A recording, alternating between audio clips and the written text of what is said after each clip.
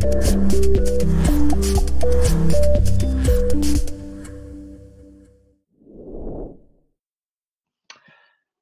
morning. Good morning, Tony. How are you? Yeah, I'm very well, thank you, Lloyd. Very well indeed. Good. Right, first of all, a little bit of feedback. Everybody seems very pleased with what you've got to say, less so with what I've got to say, so I'm going to keep my mouth shut.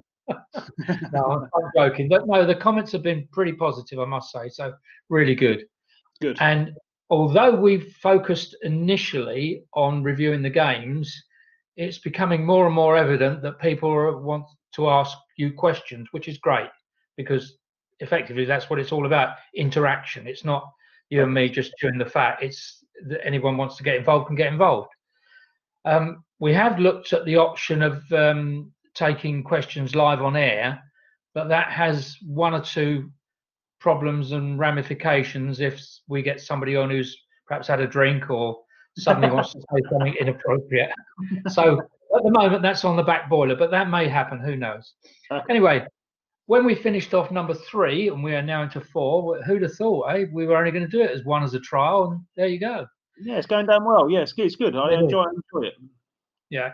Well, following on from a good home draw at Hayward Heath, we drew at the Belmont with Cray Valley PM 1-1, which was yet another draw. I know we focused on the amount of draws, and you've very, very obviously highlighted if we could turn those into wins, we'd be in a completely different position. Yeah. But we're still a hard side to beat, aren't we? Yeah, I agree. Cray Valley they come off the back of a really successful season the previous year before. Obviously won the Skeffel and got into the FA Vase Trophy final, and had a great day out at Wembley. So there was a lot of talk about them as a side and how competitive they would have been in our level. And you only had to look at their players to understand that they were someone you really couldn't take lightly. And to be perfectly honest, yeah, they were a really, really impressive side, and that game, I think it was an evening fixture, and we identified a few players of theirs that we thought were really, really impressive, and probably should be playing leagues above, to be perfectly honest. And Kevin Watson, who's the manager there, has managed to get together a really good side. And I remember asking Connor Sanders that day to do a number on their number 10, Anthony Edgar. And we did a man marking scheme, and just basically Connor followed him round like just literally he would have walked to the toilet and Connor would have followed him. So yeah, we did a man marking, and it worked really well. Everything we felt ran through their number 10 Edgar, and they failed to sort of have a lot more cohesion when their number 10 wasn't available. And yeah, I think they went 1-0 up. It was kind of against the run of play, but we were always in that game really closely. And then as later as the game went on, the more we sort of threatened the equaliser. Unfortunately, in literally the last couple of minutes, I think we got our just rewards, to be honest. And Marcus Elliott got the equaliser, and I felt that a point was probably the very least that we deserved from that fixture, and albeit against a really, really impressive side.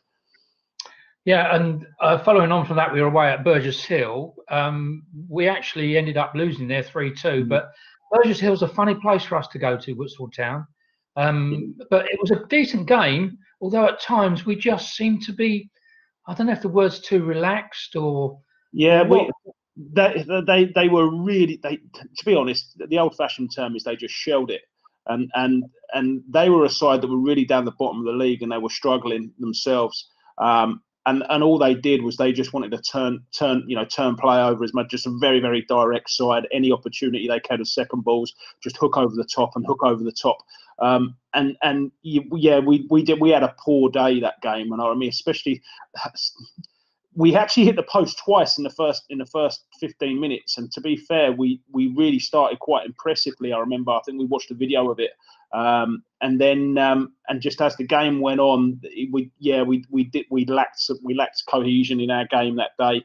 And to be honest, although we probably possibly could have salvaged something, I remember Gilly getting a late opportunity and made it 3-2. And we may have nicked something, but really we were up against a side that was scrapping for their lives, and we really didn't perform as well as we would have liked.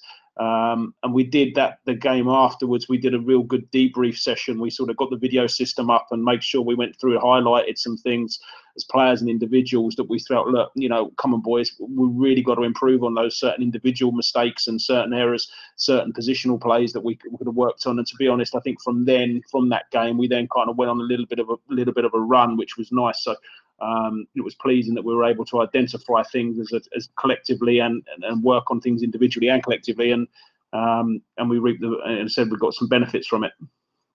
Well, we certainly did, because in the next one we were away at Chalfont St Peters, but that was in the FA Trophy. We won 1-0, so obviously you'd done your homework, briefed the lads a bit better, and we ended up with a result.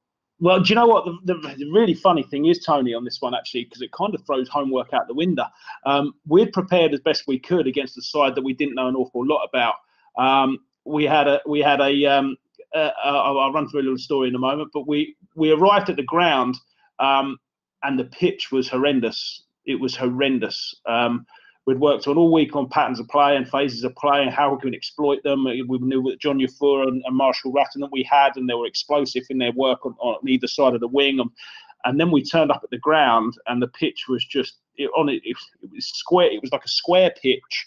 There was divots and bumps and lumps everywhere. It was dry, so it was really. And in the end, we turned around and we got together in the change room before the game, and we said, "Listen, this is not really an ideal pitch for us to be able to play. Now we've got to go and be direct, and we've got to go and make sure that we put the ball into areas and get our wide players to be able to go, put the ball into areas for our wide players to be able to chase after. Really, with Marcus Elliott up there as well, whose endeavour and work rate that day was fantastic. And we just had a game plan that just sort of said, look, we've got to turn it on its head. We all bought into it, and to be perfectly honest, they were a side that were flying at the time as well. And we did it. It was a good away performance for us in really, really tough conditions. But the interesting bit that day, which was, I remember us getting a coach journey up there, and Brian, our kit man, bless him, he'd forgot. Can you remember? I can. We turned up at the ground and we had no socks. And it was like, oh no, so bless him. I think there was a couple of supporters. Steve, the chairman, went racing around to the local sports direct, and we ended up managing to get sort of like 15 sets of sort of kids' blue socks that hardly fit the players. But it was one of those ones where we got back on the coach afterwards. We could all have a laugh about it. But some of those things, like I said, they unite you together. They pull you together, and we all had a good jolly sing song and a beer on the way home. So it was a good day in the end. It was a good day, and you're quite right about the state of the pitch, because if I could call it the away end, which was to the left-hand side as you looked at the pitch, and down in that far right-hand corner, it was almost like just little hills. It was unbelievable. I've never seen a pitch like it. No, it was. It was a really, really poor pitch. And as I said, credit to the players that day, because we wanted to play a certain way. We wanted to try and move the ball and manipulate the ball in ways that we'd worked on. But I think that we were just probably we understood the situation, and together we sort of came together and said, right, okay, this is going to be our game plan from now, and we were able to execute that, which was obviously from my impression of it was really, really pleasing that the boys were able to sort of take that on board. Right, okay, this is going to be a strange one. I'm going to throw this one at you. They'll probably end up calling this sock gate, because you mentioned socks then. But I've got a question for you. What is it? What's the obsession with players today? And I know it happens with our side, of cutting the end of the socks off. What's that all about? I did it later on in my career. Every time I used to train, I used to wear white socks, so white sports socks, and I found them a lot more comfortable than having the thicker football sock under in my boot. And I just think it's just slowly, just gradually sort of gone into non-league, and effectively, and players just feel a lot more comfortable with their own socks, within their boot now, as opposed to sort of the thicker sock of a football sock, which sometimes is a little less comfortable. So that was my reason for it. I've never actually asked the players. Me personally, it's a case of if a player feels more comfortable doing a certain thing, and we allow it as a club. And I remember speaking to Steve about it, and we were able to trim and cut the socks for the boys. Then it was a case of whatever makes those players more comfortable and more happy, it's one less thing for them to have to think about and worry about. But the boots nowadays are so thin, and they really are. They're almost, they're lighter than a pair of socks, to be perfectly honest. So I think that it's more of a case of comfort rather than some sort of fashion statement. A thought just occurred to me. Imagine turning the clock back and getting one of the old boys from, I wouldn't say my era, but probably before, that were playing football in the 40s and 50s, and they walked into a changing room and saw all these socks with the feet cut out. What on earth's going on? Yeah, how times have changed. It is. It's just, like I said, it's more of a comfort thing for the players, and if they're in the right frame of mind, and it helps them in any, what helps them by 1% to be able to be in a better state of mind, then I'm all for it. Good for you. Right, here we go. Question time. This one's from Ben. He said he's got 2 questions for Blackie. First one: how difficult was it to get a squad together for the Guernsey away part, knowing that a couple of key players were not available due to work and had pre-booked holidays? And how impressed were you with the way the team played, and how did the celebrations go after the game? The Guernsey one was really, really tough. I think we all know the issues that we had in the first game, and if we don't, we'll probably discuss it another time. But obviously, the game got rearranged to a midweek, which was really, really tough. In a short space of time, I think we had like 3 weeks or something, 3-4 weeks to be able to and then also basically now you're not just playing a normal, and it was on a Wednesday as well, which is unusual for us. Usually it's on a Tuesday. So really, players schedule their diaries around, around football well in advance, whether you're a school teacher, whether you're in public sector, whatever it will be. So then asking players to become available, not just for one night, but for 2, because we had to stay over the night before, we had to stay over that night, and then you're going to miss the day work afterwards, was really, really, really challenging, really, really tough. We literally went with 13 players, and no start, just myself and Laney. So we were really down to the bare bones. And I had no issues with it. As I said, I know every single player did everything they could to try and make themselves available for it, and great for those, amazing for those players that did, sad for those players that couldn't, because I know how hard they tried. But that evening was a really special evening, a really, really special evening. We lost Liam Dixon after about 13 minutes into the game. We were already playing with a sort of, as I said before, a bare 11.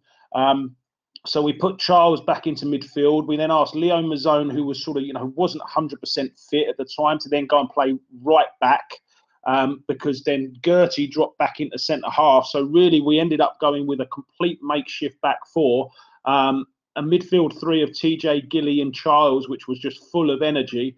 And to be perfectly honest, Dan Eason kept us in that game, and I want to touch upon Dan a bit in a moment. But Dan kept us in that game for the first 45 minutes. And when we got back in at half time, I remember saying to the boys, listen, their fatigue levels, they said their fitness levels will suffer. So the longer we can keep ourselves in this game, keep the intensity of our play really, really high, because they will suffer.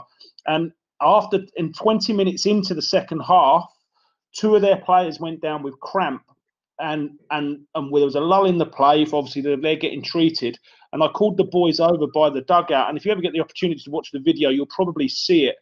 And I remember looking at the players' eyes and said, I told you, boys, this is our opportunity. And our boys smelt blood, and they really did. And the young boys that they were, and Gilly, TJ, Macca, Charles, John, Marshall, their eyes lit up as if they we're going to win this game. And to be honest, from later, and as I said, that we just went on, and we played some of the most fantastic football for the last 20 minutes, half an hour, that even Guernsey just could not live with. We were a really good footballing side. And we walked away with that game. It was jubilant, it was joy, and probably one of my most, in my short time as manager, for all the circumstances and the situations, or we say that were presented to us, which I felt were really, really unfair, that we had to travel and do that game on a Wednesday night for whatever reasons.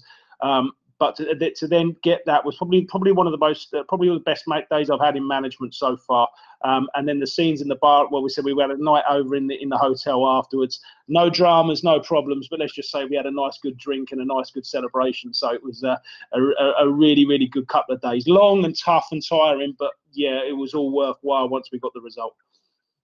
Well, what a brilliant summary that was. Actually, I didn't want to stop you at all, but we are going to summarise that game later on. But what I just thought we're going to try and do as well is you highlighted the fact that the game was recorded.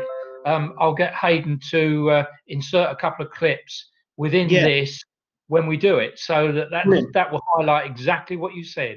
Yeah, you know, the half time, the lull, when the couple of their players cramped, and then all of a sudden we've got all the energy. So fair play to you, Blackie. That was really good. Well done. All right, on to the next one. Right. This one as well, this next one as well, is going to put us in a situation where I want to talk about it more later. But this is a question. What was your favourite game to watch as a manager during the season? Now, you've already highlighted the Guernsey, but Jacob Cousins has said, great season. Best game by far was the Welling United. Yeah. What do you think? I think he's right. I think from an occasion point of view, I think the Guernseys and the Wellings are hard to beat, especially the Welling. You know, that we know they're a side that were, you know, obviously 2 leagues above us. They weren't doing so well in their league. They changed their manager, but you would expect to see, you know, a Conference South side to be able to pretty much wipe the floor with us. You know, you'd expect that, if that makes sense. I know they made a couple of changes, but then I remember the boys speaking before the game. They said that that they're actually playing a really, really strong side. So it's like, okay, well, you know, it's a free hit for us. Yeah, that day itself was really, really good. Again, it showed our level of fitness. It showed our level of enthusiasm, because as the game went on, we were the side that just got stronger. I agree with Jason. Did you say? Did Jason ask a question? Jacob. Jacob, sorry. Yeah, I agree with Jacob. I think that was certainly one of the days of the season, one of the games of the season. The other one, I like the tactical battles, and I like the games where we're a bit of an underdog. And it sounds really, really strange, but I remember the Chichester game away at half time. We came in and they were a really, really impressive side. And it's the moments when, like I said, you know, whether it's the Chalfont game where you ask the player to do certain things and everyone buys into it, and it's exactly the same in the Chichester game. And it wasn't great from us. We didn't play particularly well, but it just goes to show that we were able to get a 1-1 draw. I think Marcus and Connor Sanders missed like one-on-ones in the last minute against the side that. So those games actually I sort of walk away from. Although again it was another draw, which is frustrating. But considering at half time we were a side that were down and out, and against a really, really impressive side that really should have probably gone on and won that game quite convincingly, quite easily, to then walk away knowing, oh my God, we should have won that game. Those ones for me at half time, when you're able to get the boys in, you look them in the eyes and you get a reaction from them. Those from a managerial point of view, or manager's point of view, I think they're ones that certainly stick in my mind. Yeah, you're right. It's all about the manager's perception and what he sees, and you really shoot from the hip. Going back to Ben as well, because Ben's got 2 questions, and the second one of his questions was, and it also ties in with a question from Gary Carter. Now, Gary Carter's under-11 manager. He often supplies the, you know, Gary. He supplies very regularly. Yeah.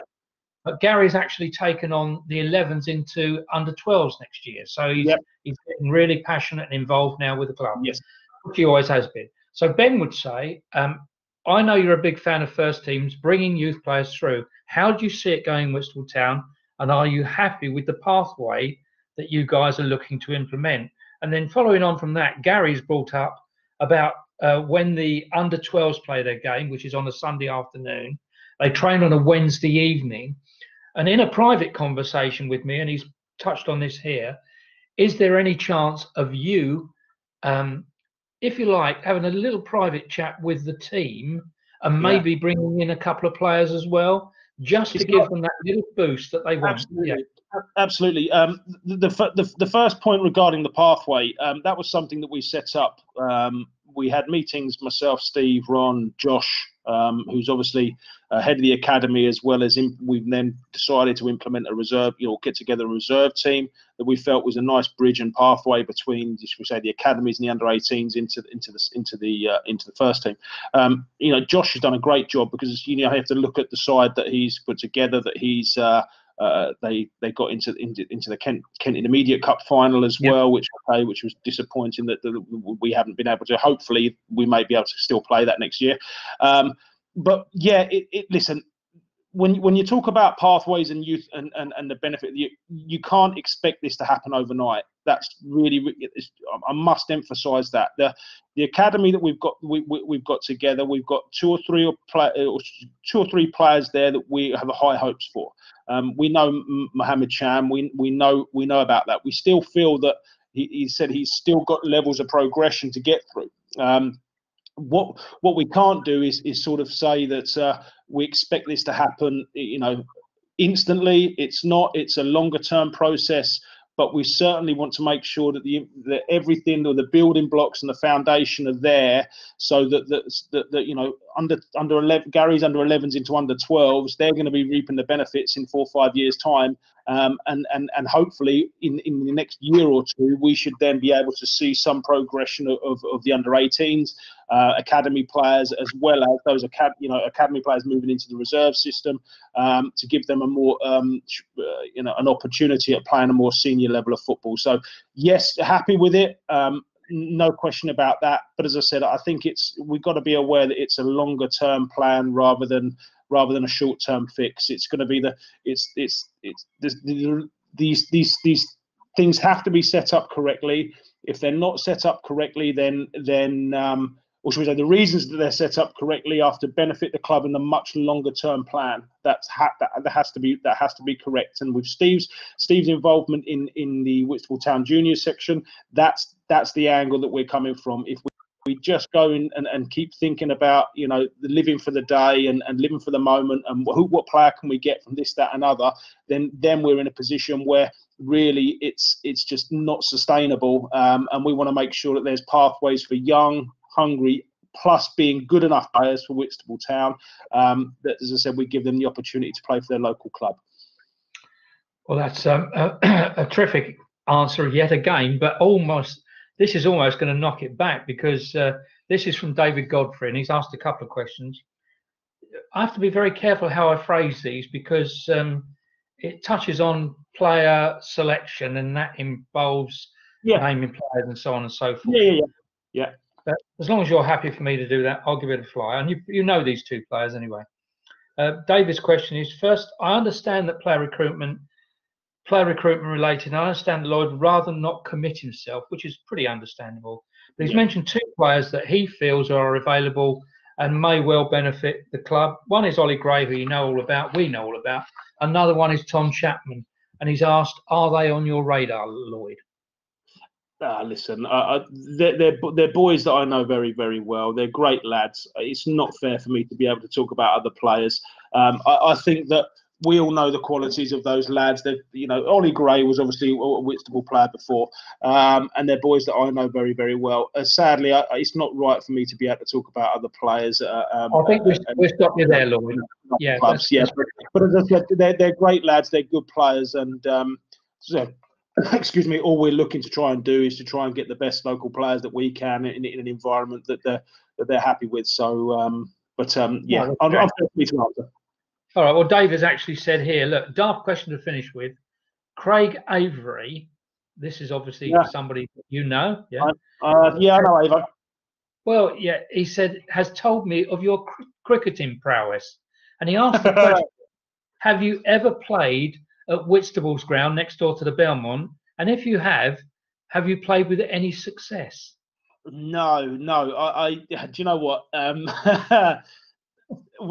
I used to play at school. I loved playing cricket at school. I loved all sports at school, to be honest. So it was a keen sportsman. But no, that was just a summer when I was roped in by a family member just to go and play a game of cricket. And to be honest, I played 2 or 3. To be honest, I enjoyed it. I was asked to go and play, but in answer to your question, no, I've never played I don't believe I have. I don't believe I have. I probably hit a few footballs over there, but that's probably as far as that's probably as close as I've got to playing on the wicket. Let's put it that way. All right, let's go back to the games, and then I'll finish up with a couple of questions as well. When did we finish off? We was at Chalfont St Peters, followed on by the 2-1 win away at the Cray Valley in the Kent Senior Cup. Yeah, that's right. That was Harry Stannard's first game. Again, recalling, I think we had some travel issues that day, so we didn't want to rush Harry Stannard back. I think Taylor Fisher was coming back after an illness as well, and really we just had to sort of put a side together again, just through travel issues on a Tuesday night, coming round the South Circular. Players saying, "Sorry, Blackie, I'm going to be 45 minutes late." We've all been there. We all know how. Yeah, Harry came in and did really, really well. He scored that day. Did he score 2 or did he score 1? I think he scored 1, and then I think he scored 1. But yeah, that was again. It was a pleasing. It was the cup game, wasn't it? It was the Velocity Cup, I think. Yes.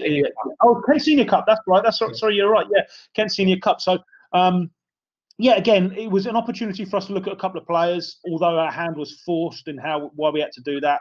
I remember Taylor Fisher worked really hard for 80 minutes, got good 80 minutes under his belt. I think Harry Stannard did something fairly similar, an hour's worth of work. And again, from our point of view, it was pleasing that we got a result against a really good side. And to be honest, it was the start of the Kent Senior Cup run that we had, and that was a tough place to go. So yeah, pleasing result. Yes, it was a good one. And then we followed that up. We went 2-0. We beat. Excuse me, sorry, stumbling a bit there. Following on from the Cray Valley, we beat Three Bridges 2-0 at home. That was a decent result. Yeah. We were just beginning to get a little bit of momentum, weren't we? And I touched upon it. One of the last episodes we did, we talked about how we were able to find some sort of consistency with the wingers that we had brought in. We were able to sort of implement a style and a pattern that we felt was a lot more. Was a lot better for us, to be perfectly honest, and we were then just beginning to find our feet and get some momentum. 2-0. To be honest, I think we started. I think it was 2-0 at half. Was it 2-0 at half time? Yeah, it was. Yeah, 2-0 at half time. Probably could have gone on and kicked on that game a little bit more. I think it was a professional job we did in the end and saw it out. And I know the guys over there at Three Bridges, and I think there was a couple of sending offs that they had as well. So really, it was a case of us seeing out and making sure that we got the result rather than becoming too expansive and going for 3 or 4 when we could have left ourselves vulnerable and open. So a thoroughly professional job we did. Well, you've got a good memory on these things because the goal came from Leona Zoni. He scored in the 21st minute. Yeah, and then scored ahead of in the 24th minute. So, all of a sudden we're 2-0 up. Yeah, that's right. And like you say, we saw the game out professionally, and I think that was key for us. 3 points were the most important thing. We wanted to make sure that we'd given ourselves a good foundation and platform to go and build on, which we were just beginning to do, to be honest. So it was again a valuable 3 points. That was followed up by Ware at home, where we lost 1-0. Very, very late goal. That was in the FA Trophy. That was a frustrating day. No, we drew that one. Where? We drew. Wow. Yeah, because we went to Norway, didn't we? Yeah, you're right. Then we went to them, didn't we? Yeah. Yeah, that's we right. lost there. Was it 2 or 1? Was it 2 or 1? I'm sure it was it 1 or? I can't remember. I remember the away game more than the home game. So do I. Yeah, so do I. That's why I was focusing on the 1-0 because we lost the late goal, didn't we? Yeah. That's right. That was it. And in last minute of extra time, I think it was, wasn't it, or something, or going into extra time, something like that. But that was probably the away game. I'll brush over the home game. I can't really recall that one too much, but I do remember the away game at Ware. You then asked to go and travel to North London on a Tuesday night. Again, the problems of getting the players together because of work issues. People were literally. I remember Gertie. Bless him, he drove up from work and then was literally going back after a game to a night shift. And you sort of think to yourself, some of these players, what they're having to go and do. Really put it in, don't they? Yeah, really, really, really do. And it's the same as every. I think it's Tom Bryant was exactly the same. I think he'd raced over from work round somewhere, and it would just, sometimes they throw these things at you, but you just have to deal with it and roll the punches. And that, again, I remember that day they were a side that they've been well known for spending quite a bit of money in their league, in the Richmond League, and they were one of the favourites for their division. And to be honest, that away game, we really did perform well. Our ball retention was really, really good. Their surface of 4G or 3G, 4G was really good. Really? And it allowed us to be able to play some good football. And to be honest, although there wasn't many chances either end, it was sad that I think someone picked up an injury. I think Macca picked up an injury towards the end. And then we had to shuffle things around in literally the last minute or so, and the goal sadly came from down Macca's side, which we'd managed, because we had to change things around. So all these things just sometimes don't fall in. But really, I couldn't have been more proud of the boys that day, and I think it just goes to show how far we were improving and progressing as a side. Yeah, really, really good. And one of those games where, although it wasn't a goal fest, it was an enthralling game to watch. Yeah, really good football by both sides. It was good. Agreed, totally agree. If you're a neutral in that ground, although, like I said, you only got one goal from it, I think you would have walked away happy that the quality of the level of quality that was on display that day. Absolutely, and it just goes to highlight that the score doesn't always show through the quality of the game, does it? And again, probably on the back end of that result, I think that was harsh for us. I don't think we deserved anything. To be perfectly honest, I don't think it was harsh on either side that lost. Let's put it that way. Yeah, it was. Yeah. Okay, we'll just finish off with a question from Jeffrey. He's bless him. He's sent in about 5, and I'm going to highlight one. I'll hold a couple back for him. But this one is actually to do with changes that you'd like to see. We touched on it last week. Changes that you'd like to see implemented in the game. For instance, now they've, all right, they've got video referees in. It's never going to happen at our level. But he's mentioned a couple of things, and this I find quite interesting. Regarding playing the game, he says, I think attacking football would be enhanced if goalkeepers were only allowed to play the ball inside the penalty area. Also, if the ball goes behind for a corner at a point between the goal and the edge of the penalty, then I think a short corner would ensure. The corner being taken on the edge of the penalty area. Again, I would suggest that where a player is fouled en route to the penalty area and goal, the offending team may not form a defensive wall. So Jeffrey's all about goals, isn't he? Has he been playing hockey by any chance?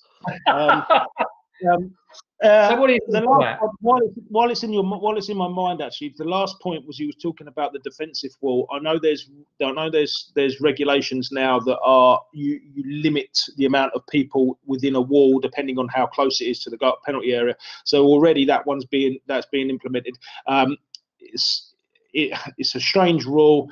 If an attacking side has got a free kick, which obviously, attacking side is going to shoot from a free kick. If they bring one of their players into the wall, or they're not allowed to bring one of their players into, I'm still not 100% sure of the rule, to be perfectly honest. I don't, and actually, referees have sort of, told certain players within the game. I know they're telling them what they can and can't do. So it's a bit of a strange one. But there is some sort of rule, and there is some rule of stipulation regarding the defensive wall, which is, I'm not sure about the short corner one. Like I said, not really a keen fan of that one. As I said, just probably go and watch some hockey if you want to see a short corner or something. But the touching on goalkeepers staying in their areas for attacking plays, I actually think personally that would restrict the amount of attacking play. And what I mean by that is that if you actually watch, building phases of play and building. Or should we say attacks starting, if you actually review the amount of attacks started from a goalkeeper being outside his area, I think that's only promoting attacking football. I think you probably end up restricting it.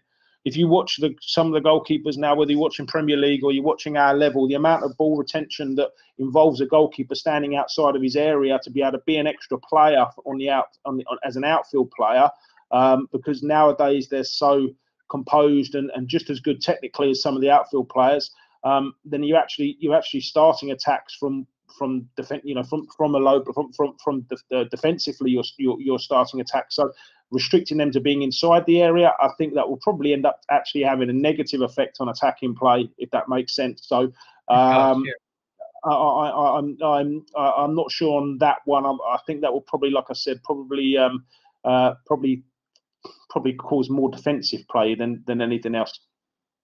Right, just to finish up with a personal question from myself. Really revolves around something you highlighted earlier on. You mentioned Dan Eason, and what a player he's been for the club. Really fantastic. He does install an element of confidence and calm around the team, because from my point of view, obviously just as a spectator watching on, our boys don't panic when he's in goal. There seems to be that calmness about him. He doesn't charge about, and he just does what he does.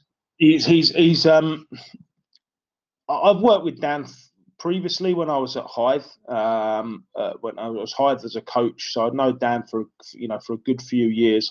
I've said before, and I've said it in interviews before, I believe he's one of the best goalkeepers in this league, if not the best goalkeeper in this league. Early on in that season, when I took over, the two main people that I have to mention was Dan Eason and Tom Bryant. They were two lads that were obviously in the previous squad with Scott, and there were two players that said to me right from the beginning that they didn't want to move. They were happy. They wanted to stay here, and they wanted to work with myself and see the change that was going to happen. They've been absolutely first class. Dan Eason's performances as a goalkeeper early in the first phase of the first quarter of the season were just unreal.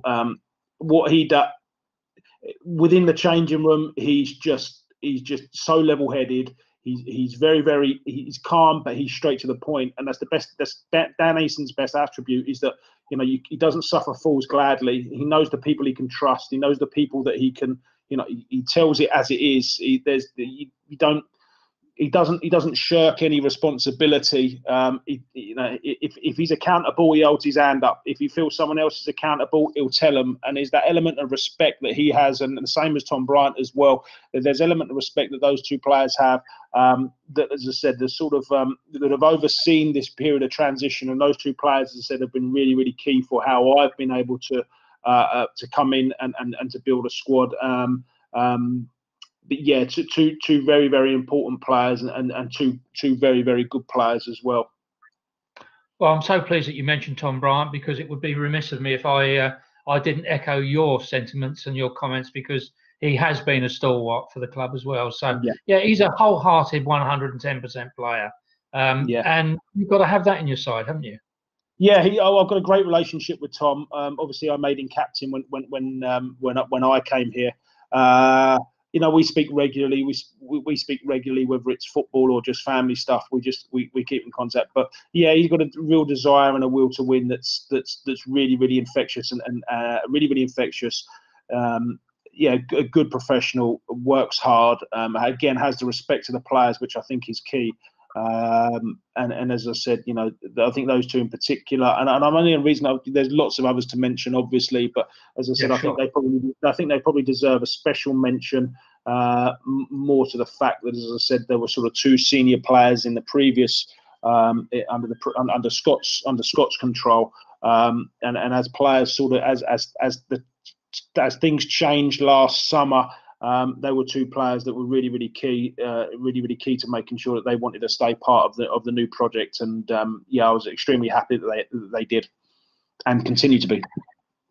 Well, that's wraps it up for this week, mate. I'm very, very pleased with all what you've gone through. My last little question to anybody watching this, and the response has been truly superb. If you've got any questions for Lloyd, you can tell what an honest and straightforward guy he is. I think perhaps we better keep away from player selection and questions like that, as much as everybody likes to hear. But it's not really the sort of thing for open air publication. But the rest of it, absolutely, bring it on. Ask any questions you like, and Lloyd will do his best, as he always does, to give you a straightforward answer. So it only remains for me to say thank you very much, Lloyd. You've been a star as always, and we'll look forward to the next one, mate. Take care. Cheers, Toad. Stay safe, mate. Thank you, and you. And everybody else out there, don't forget, it's going to be months before this is over, not weeks. So take a deep breath, shut the front door, and don't let anybody in. Enjoy yourself. Take care. Cheers. See you.